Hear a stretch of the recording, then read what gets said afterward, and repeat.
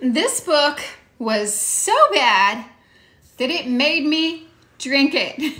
Figure out which book I'm talking about by the time I'm through mixing my drink, and I'll send you a free book from our library at Words Matter Publishing.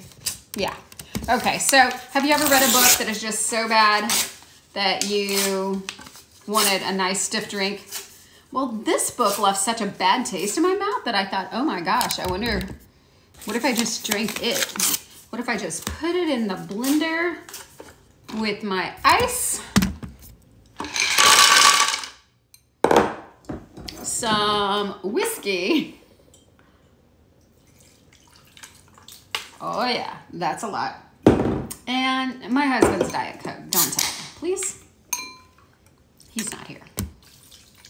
Anyway, yep. So it was written in 2006 by a New York Times best-selling author. Have no idea how this book won any awards, but it did. Anyway, it was just so poorly thought out and poorly written. The plot line was just kind of crazy and all over the place.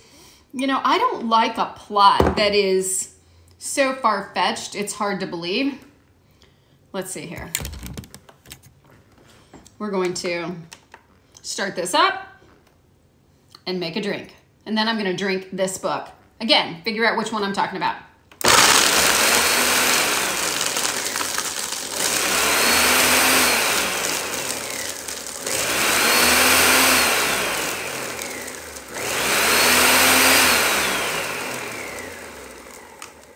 And my Ninja doesn't even like it. I don't think I have the bass on real good. Anyway, yeah, there you see it, right?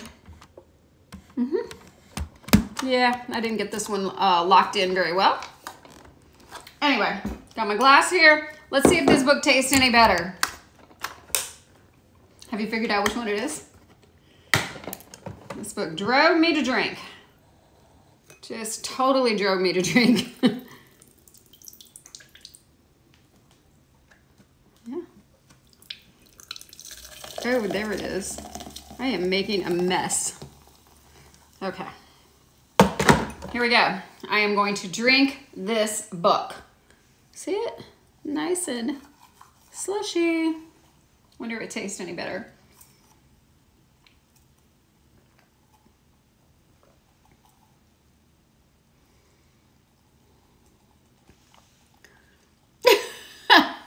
That's what some of the paper got through. Anyway, nope. There are some books that were written and won awards, and I'm going back through them, and I'm going to give them their due reward right here on this channel. I hope you'll stay tuned and drop me a line down here. Tell me which book you think it is.